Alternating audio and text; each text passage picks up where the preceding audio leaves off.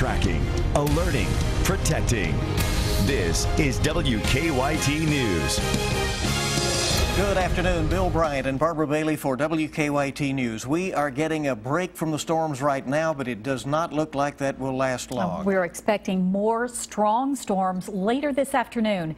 Let's get to meteorologist Micah Harris for an update on this WKYT First Alert Weather Day. Micah, how's it looking? Well, about 95% of us are getting a break. The other 5% down in the far southern zones, we have a tornado warning in effect, and that goes through 1 p.m. That's there for McCreary County. It's rolling out of Wayne County. So Wayne County, the actual rotation is now out of your county. You'll see that tornado warning trimmed here in just the next couple of minutes. But Whitley City, Stearns, Pine Knot, it's heading right into your direction. And let's go ahead and zoom in and see where exactly this tornado warning is located. McCreary County, Wayne, and Whitley. Now Wayne, like I said, it'll be trimmed off for you here in just the next couple of minutes. But Whitley County, more likely you're hearing their sirens go off. But this will just barely clip you. You can see that down toward the far south and southwestern portions of Whitley County. That does not include Williamsburg. It does not include Saxton.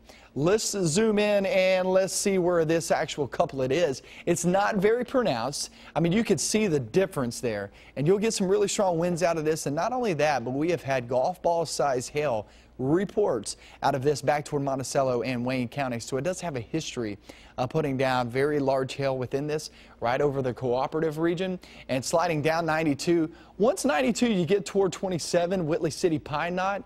This will roll just to the south of you guys there, Whitley City, Pine Knot. You're next in line. And also that Stearns area that you'll start to see this move off into your neck of the woods. Now, here's the deal. This has just been put on. Now, this is a severe thunderstorm warning that's been tacked onto this. And more than likely, they're saying, well, we're not hearing about any more rotation. We're not really seeing the couplet tighten up just a bit. So they're going to tack on that severe thunderstorm warning. But nonetheless, watch out for this storm. It's a big storm headed toward Pine Knot and also that Whitley City Stearns right in that area here in the next 10 to about 20 minutes, guys. Down toward the Jellicoe Creek area there of western Whitley County. Thank you very much, Micah. Well, flash floods devastated an eastern Kentucky community during last night's storms. One person is dead and several remain missing here at midday after the waters rose suddenly in Johnson County. Floodwaters also damaged or destroyed more than 100 homes.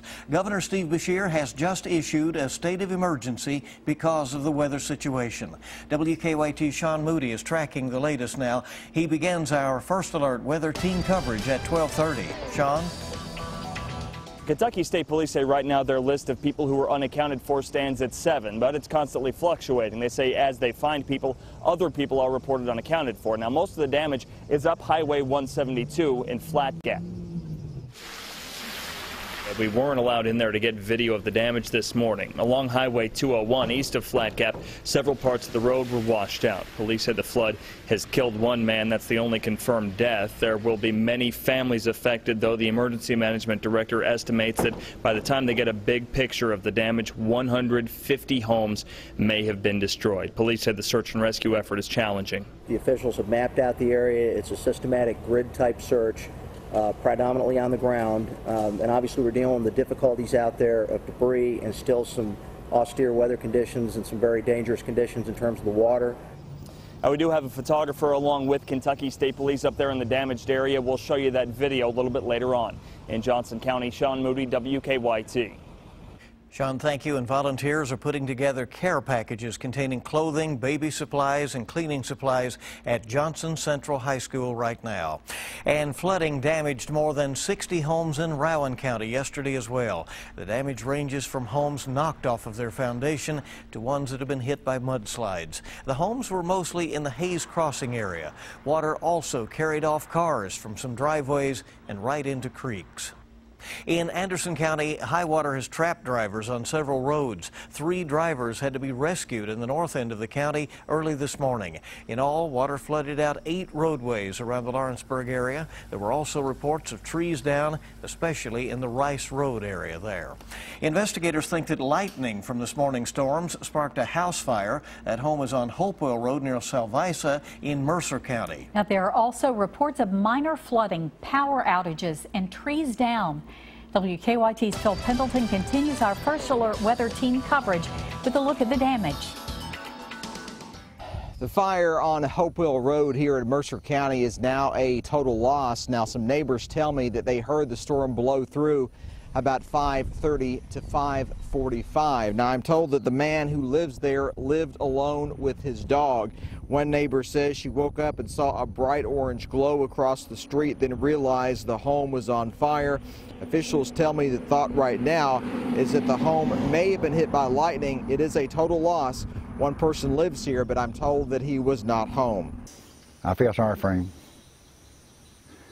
His house burned up like that. They're trying to salvage some pictures and things over. Not a whole lot left to salvage, I don't imagine.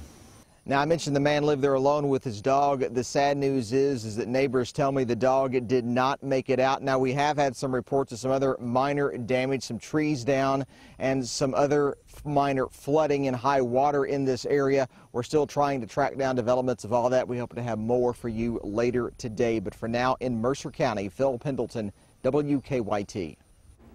Phil, thank you. And officials say Bluegrass Energy did have several power outages.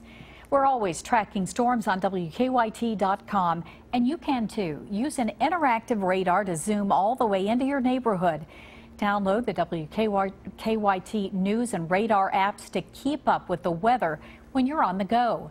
And share your pictures and video with us. Email them to eyewitness@WKYT.com or use the hashtag KYWeather. State police suspect foul play in a house fire. Investigators found 68-year-old Lawrence Sizemore's body inside a burned home on Highway 577 in Clay County yesterday. They have not determined a cause of Sizemore's death or for the fire. The autopsy is scheduled for later today in Frankfort.